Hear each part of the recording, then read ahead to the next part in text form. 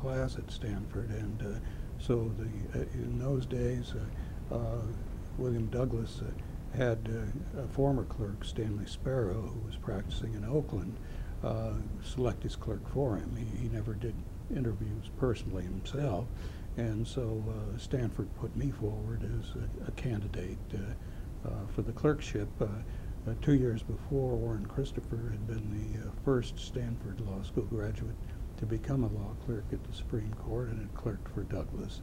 So in any event, I was the one who was in the competition, and Stan Sparrow selected me, recommended that I be the clerk to go back for the 51 term.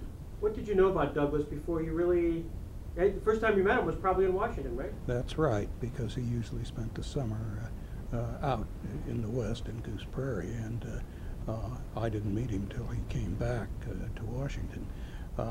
All I knew was a public persona. He was a Westerner, a presumably laid-back Westerner, but Stan Sparrow had warned me that you had to be careful of public appearance, that in fact that it was a hard job. He was all business in the chambers when you were working with him across the desk, and a demanding person, and that's the way it turned out to be. If you got him outside that context, he could be charming and amusing and a good person to be around, but he was a tough boss when you were working with him across the desk. Did you have much chance to interrelate with the other justices? And I'm leading myself to Robert Jackson and Certainly. his clerks.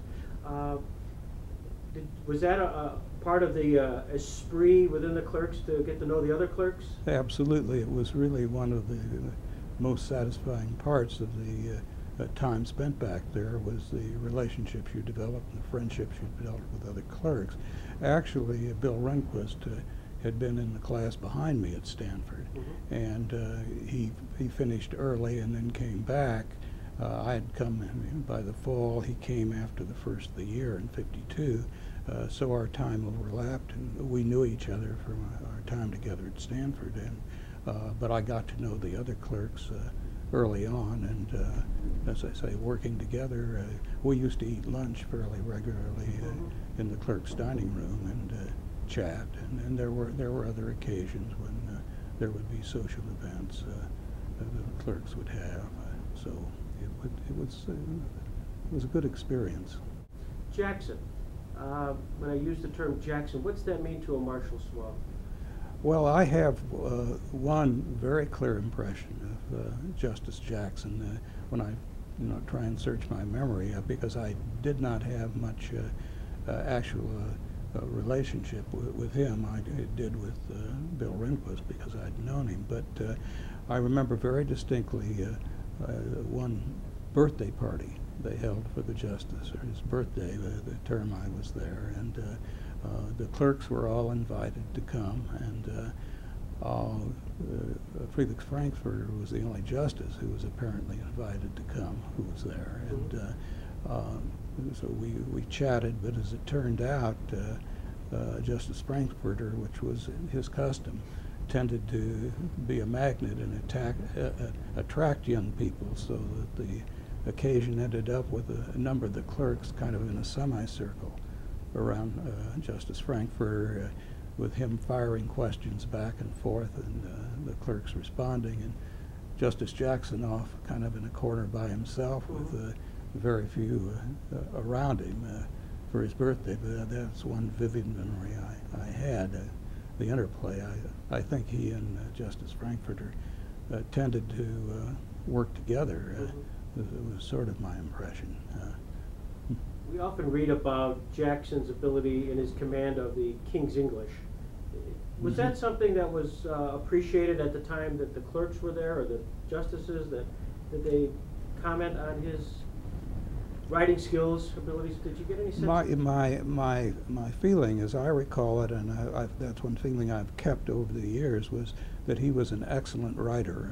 Among the justices on the court then, he was probably the best, or one of the best, in terms of expressing himself well, and I think that was generally acknowledged, that he really was accomplished at using the English language well.